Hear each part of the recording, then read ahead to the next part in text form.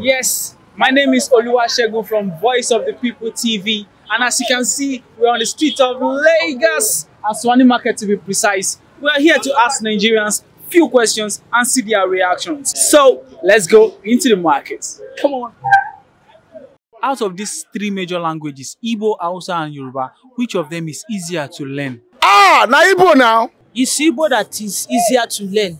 You know, we have Igbo, we have Hausa, we have Yoruba. I can say Yoruba is very easy to learn. Not that because I'm from Yoruba, but at least I can say Yoruba is very, very easy to learn. Igbo is very easy because if you see an Igbo space, you say, come.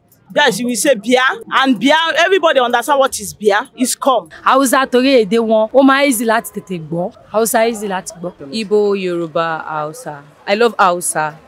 Hausa is easier, but I don't know how to speak Hausa.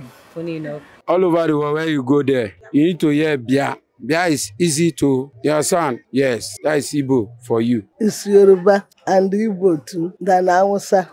Yoruba is easy to learn. Igbo is easy to learn than Hausa. The three languages are okay. Hausa, Igbo, and Yoruba. But the one I know that is sure for you to learn very well is Igbo. Wow. It's easy to learn. And Emekwa.